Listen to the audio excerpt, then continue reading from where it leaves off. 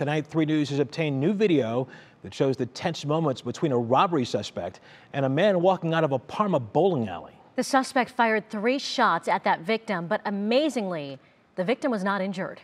Neil Fisher shares the video. Tonight, shocking video from a bowling alley in Parma shows a man shoot at another man from just feet away. This happened around 2 o'clock Tuesday morning outside of RollHouse Entertainment. Police say the suspect, shown in security video sitting at the bar and shaking hands with someone behind the front desk, waited for the victim to leave to try to steal his gold chain. The victim uninjured after he ran back into the business.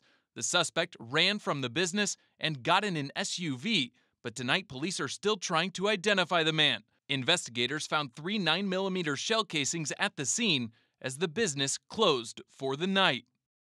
RollHouse Entertainment is open tonight and tomorrow until 2 a.m., but police say if you recognize the suspect, you're urged to contact Parma Police. We have all that information on our website, WKYC.com. Laura. Wow. All right, Neil Fisher live for us. Thank you.